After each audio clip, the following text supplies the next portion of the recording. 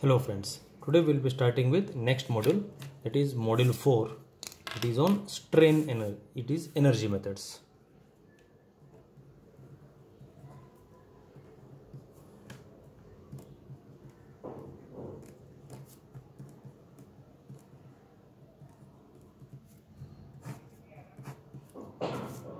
Basically, how do you define energy? In simple terms, energy is capacity to do work. Energy is capacity to do work. Now question comes, how do you define work? What is work?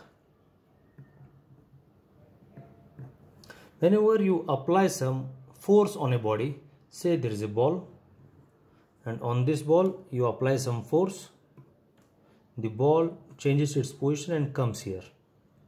This is work.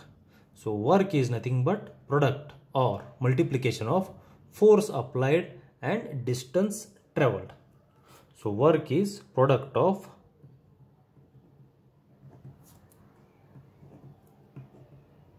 force applied and distance traveled.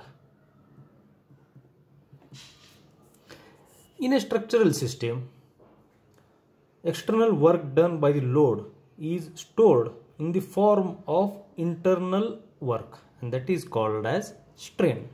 Let us take an example. Suppose I am having a frame system like this.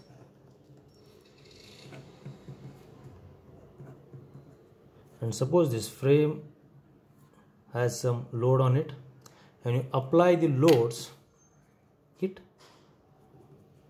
bends like this. So this is the external load and this is the strain produced. Whenever you remove this external load, this comes back to its original position. Hence, the external load or external work is stored in the form of strain energy. When external load acts on a system, the structure undergoes deformation. Deformation means changes. Hence, work is done by the external load on the system. Now, what this internal system does is, it tries to resist it. Whenever you remove the external load, it comes back to its original position. Hence, to resist external load, body develops internal forces.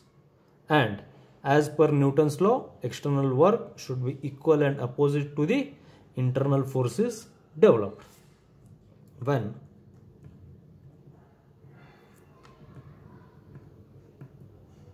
external force acts on a system, the structure undergoes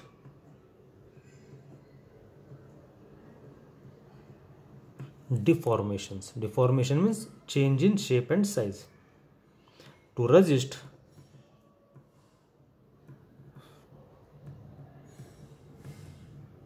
external loads, internal forces are developed, and at equilibrium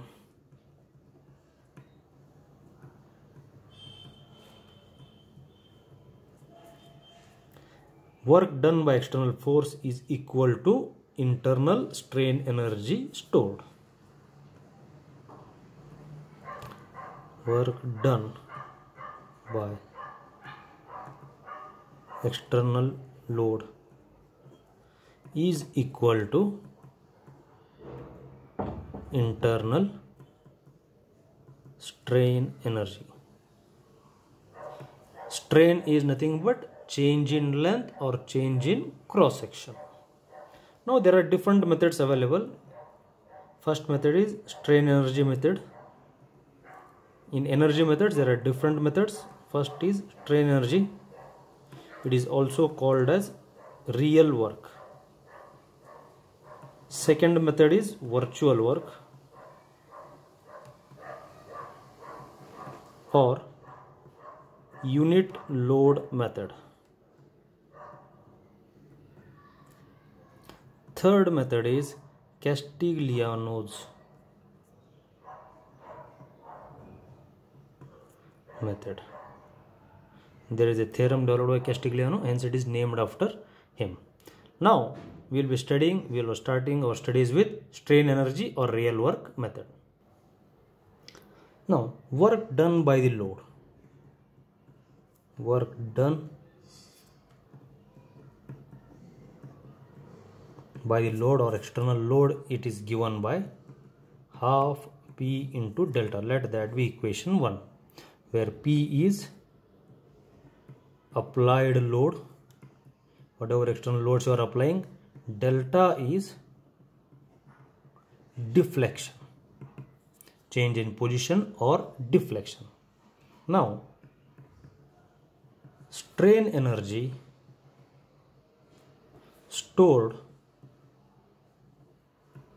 by system, it is given by the equation integration of 0 to L m square by 2 EI dx, where m is bending moment at the required section, E is Young's modulus, that is material property, R is moment of inertia. Moment of inertia is geometrical property of the section. Now for equilibrium,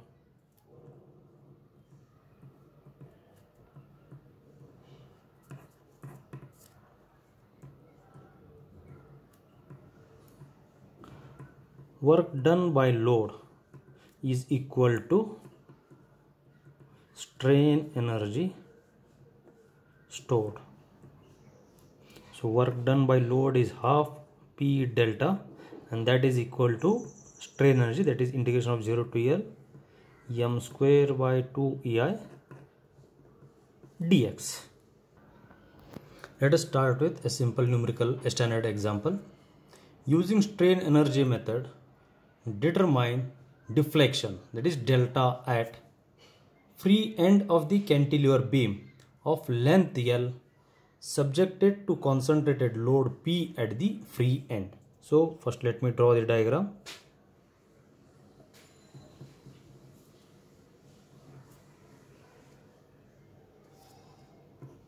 Let this be cantilever beam AB. P is the concentrated load. Let the length be small l. Now let us start with the solution. Let bending moment at distance x from free end is equal to. So I will try to find out bending moment at any section x at distance x from free end. I am going from free end towards fixed end. I am taking a section here. Now forget this part of the beam. Consider only this much. Bending moment developed at this section is load into perpendicular distance is equal to m is equal to P into x. Let this be equation 1. Now strain energy stored is equal to integration of 0 to L m square by 2 EI dx. Substitute the values is equal to integration. Length is 0 to L, whole length. Integration of 0 to L m square, m is P into x whole bracket square divided by 2 EI dx. So simplifying it, P square x square by 2 EI dx. In this term, P square 2 EI are constant, x square is variable.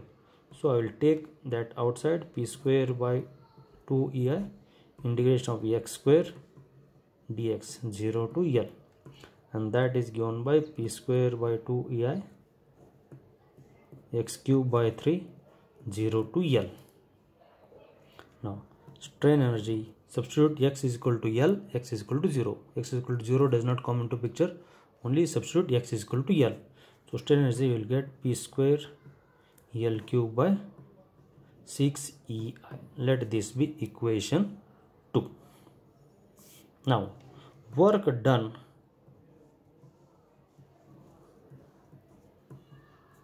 by the load is equal to half P delta.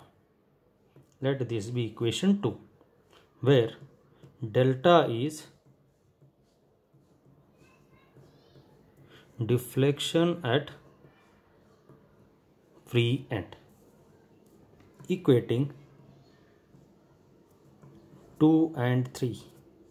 We have P square L cube by 6 EI is equal to half P delta. I need to find delta, so delta is equal to P L cube by 3 EI. This is the standard derivative. Similarly, let us try to take a problem on simply supported beams. Numerical 2. Calculate deflection below the point load. This is the beam given ABC. AC is 4 meters, CB is 4 meters. Point load 60 kilonewtons at point C. EI values for AC it is 2I, only AI, and for BC it is 2 EI. Let me draw a line diagram for this solution. This is the line diagram. Point load. For this you need to calculate reactions. Let this be RA, RB. Now I will calculate reactions. Summation of moments about A is equal to 0 about A. RA into 8 minus 60 into 4 is equal to 0. Minus RB into 8 plus 60 into 4 is equal to 0, or RB is equal to 30 kilonewtons. So similarly, summation of moments about B is equal to 0. When I write B is equal to 0, RA into 8 minus 60 into 4 is equal to 0. I get RA is equal to 30 kilonewtons. Substitute, write those values here. Now I need to find deflection at point C. What is the deflection produced below the point load, point C? So for this, let me take two sections like this. One section from A till point C, another section from point B till point C. Let that distances be unknown distance x. Now bending moment at any distance x, it is given by m is equal to 30 into x. Bending moment at this section, forget this part of the beam, that is given by 30 into x for section AC, then 30 into x for section BC. Now strain energy is given by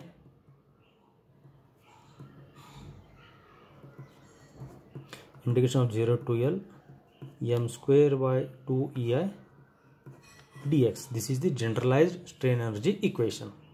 Now here in this beam there are two parts, AC and BC. So what I will do is I will find strain energy for AC and BC, add them together.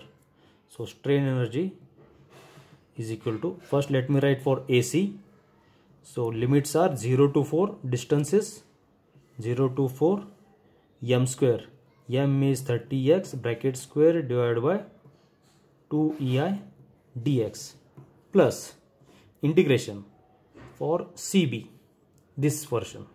Here EI values, this is EI, this is 2 EI. Instead of EI you have to write 2 EI. So here limits are 0 to 4, that is the length, m is 30x bracket square, EI is 2 EI, 2 into 2 EI dx. Now simplify them. 900 x square by 2 EI dx plus 0 to 4 900 x square by 4 EI dx. Take these terms outside.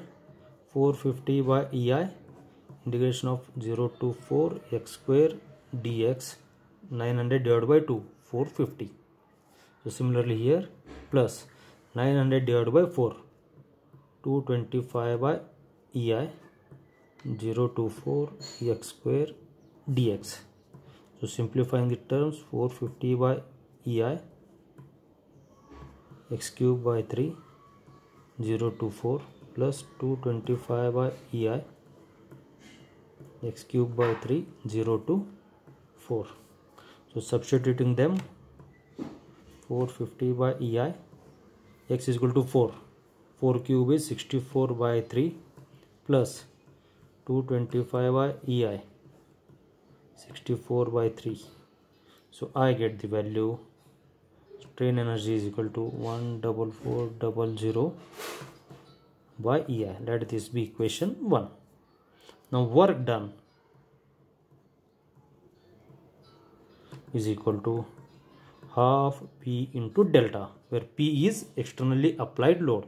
External load applied load is 60 into delta. So work done is 30 into delta. Equation 2. Equating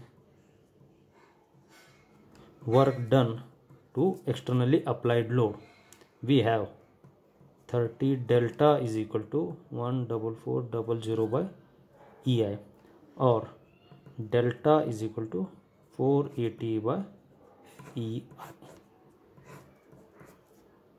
This is the deflection below the point load. Next we'll continue with some more numericals. Thank you.